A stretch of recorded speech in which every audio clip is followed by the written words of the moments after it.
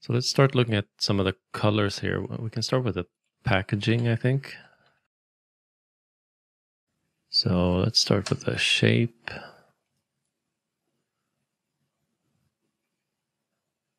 And do something like this.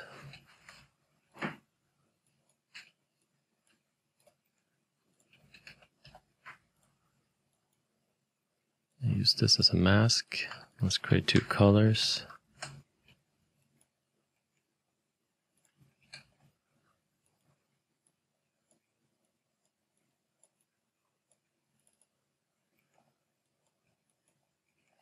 Let's move these guys out of the way. Let's set some colors, and we could use this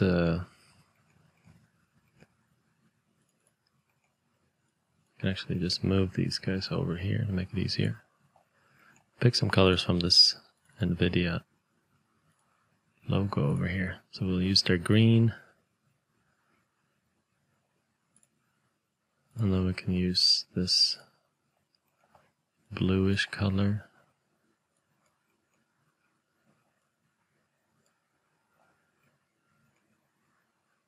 And we can dial in with this.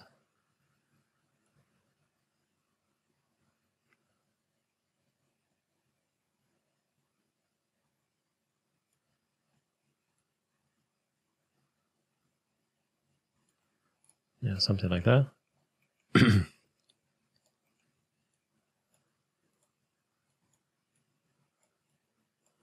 And here we can, for optimization's sake, we can set this one to relative to parent, and then we can just make these absolute and then just make them 16 by 16.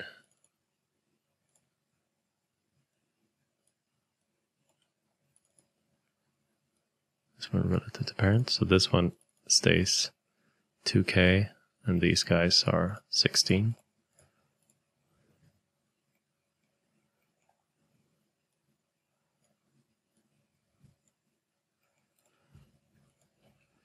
And let's blend another color on here. We'll do the same here relative to parent. We'll grab another color and we'll want to get just some kind of like metallic looking color.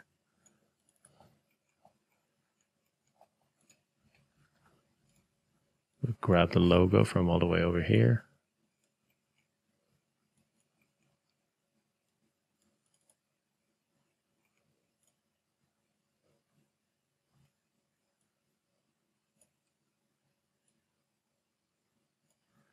And we'll do absolute and no tiling here.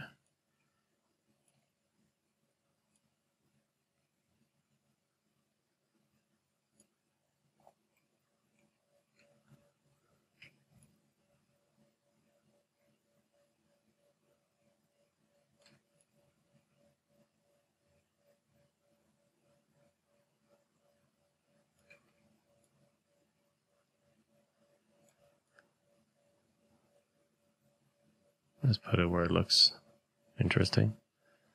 We can put it over there, and then we can shift this guy over.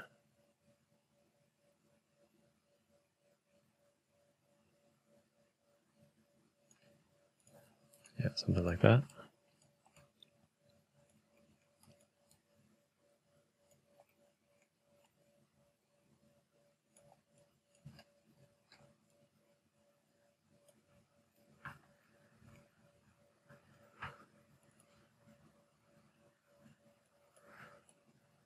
We can start playing a little bit with the roughness as well. Let's move this little chocolate bit out of the way.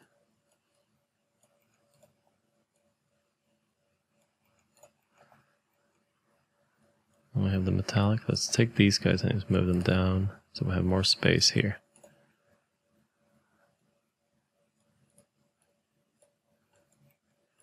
Make the logo metallic. Keep this little floater around here.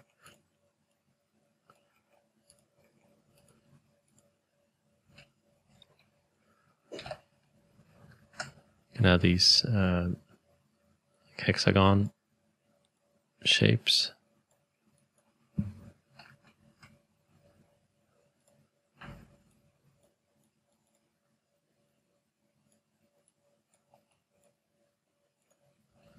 histogram, not range.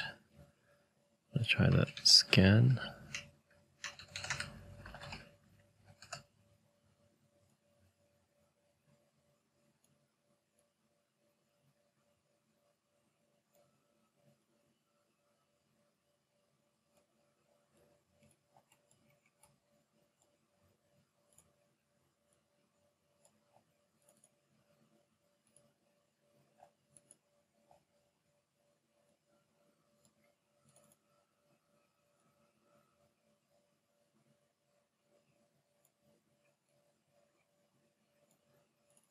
I can blur this one a tiny bit.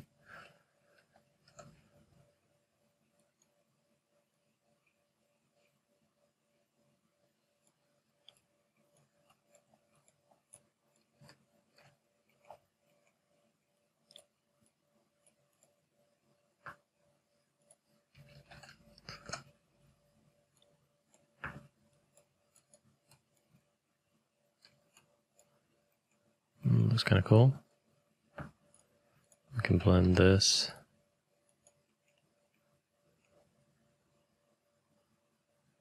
We can take our logo here and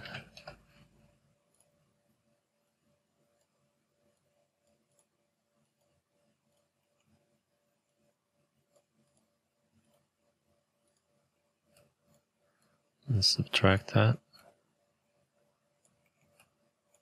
Now this part is super shiny, and also the logo.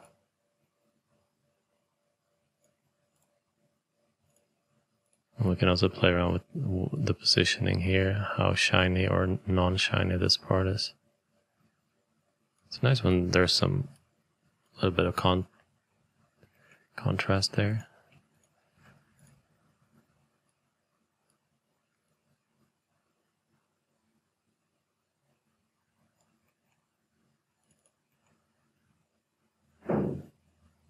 Actually, let's just do that, because I want to just control how shiny that logo is.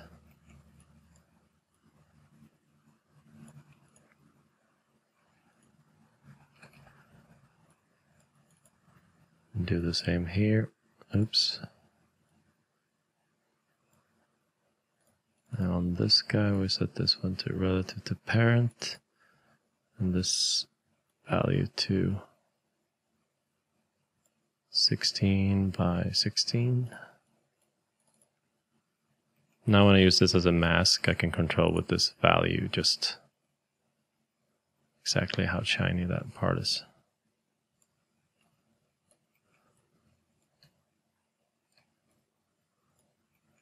When I use subtract this way, I can just say how much this one is subtracting and not the exact value. So maybe we do the same here actually. Clone this value.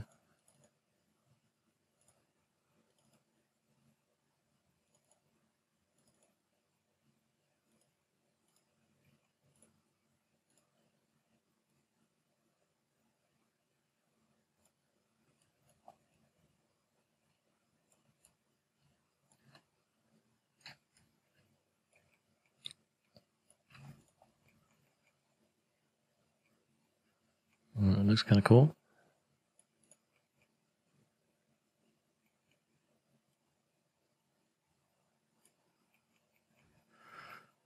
If we go down here, we can take this mask where we subtract, we have the packaging shape and we subtract this part. We can actually go in and do a slope blur here. Take this mask and like add a cloud or a pearly noise or something like that. Let's do a cloud. We can like downsample this so it's a little bit more blurry. And then we can set this one to max, which means it's taking the values from this and pushing them out. If I switch this one to min, it's pushing it inwards instead.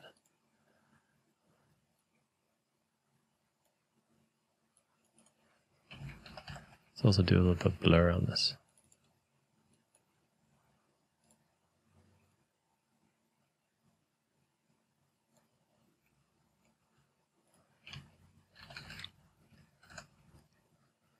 We do a histogram scan just to sharpening that mask up.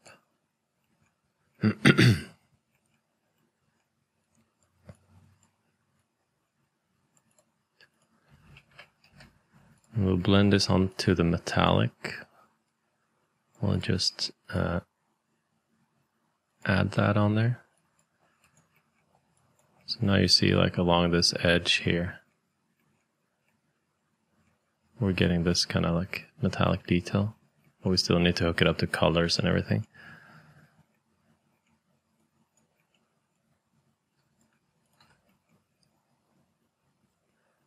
We can also move this one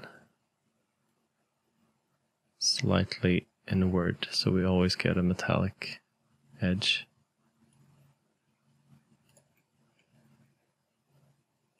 And up here where we add the logo, we can actually instead use this mask. And where we'll add the logo here for the metallic, we just add the same mask here. So everywhere where we have this metallic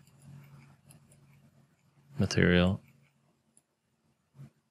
we have the same kind of specular values and everything.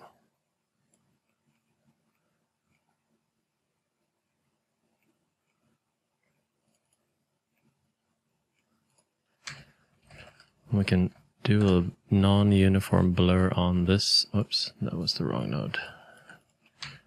Non-uniform blur grayscale is what we want. And we take this one and this one.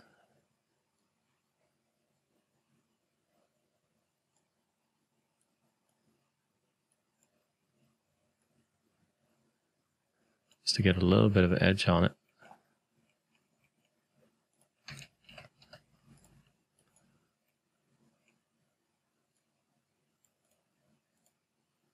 And we'll subtract the original one there.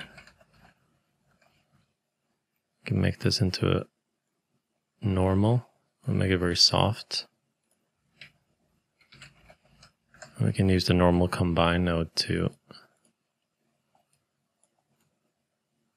just have this show up a little bit in the normal. We can set this one to also high quality.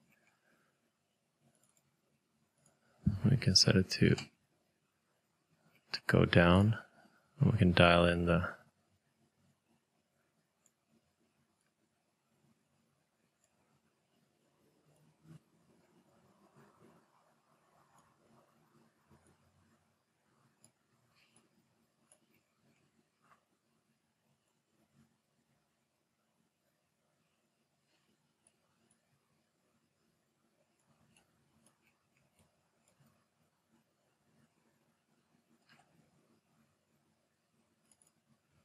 I don't want to do that, I think. I want to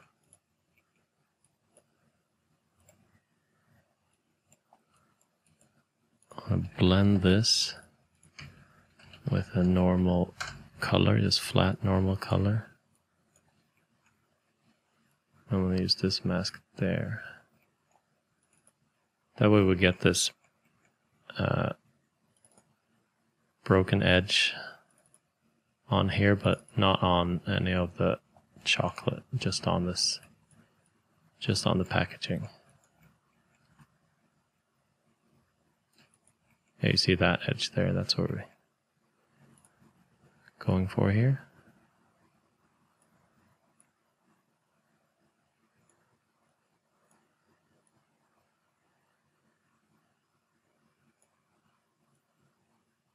Sometimes you can get interesting results just by playing around with these.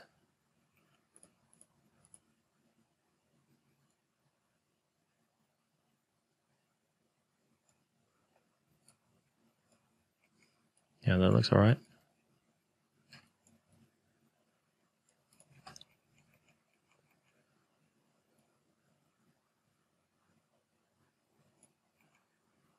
So what I have to do here is just hook up the chocolate here.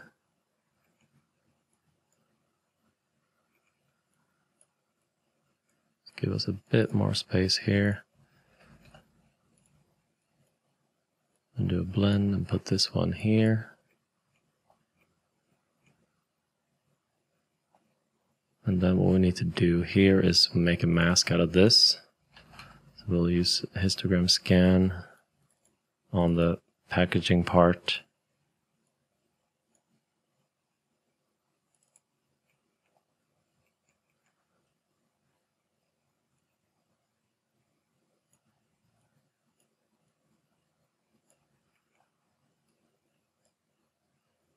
And we'll hook that up like that.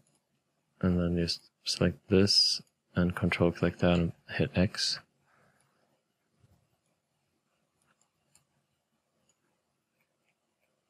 And we need to use the same mask for our metallic map here. So we'll add a blend here. We use the same mask, but here we set it to multiply.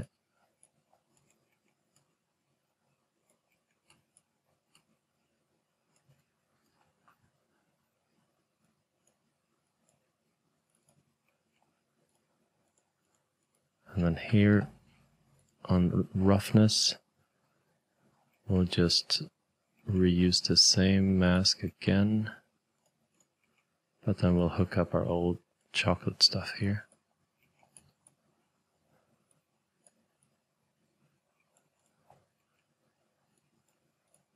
And here we can do the same optimization trick where we set this one to relative to parent, set this guy to absolute 16 by 16, same with this 16 and 16.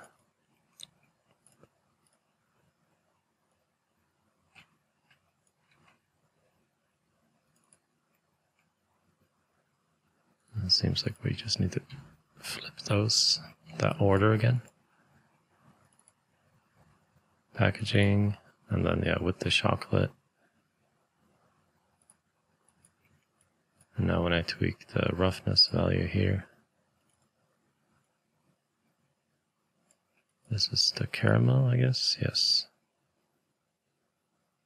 You can dial all those values in individually. A good little trick that I use here, I add comments here. We can say this one is caramel. And this one is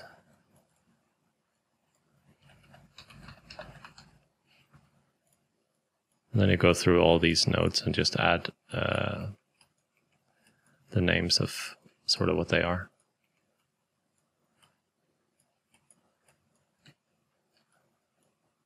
And there we go, our final little NVIDIA chocolate project, fully built in Substance Designer.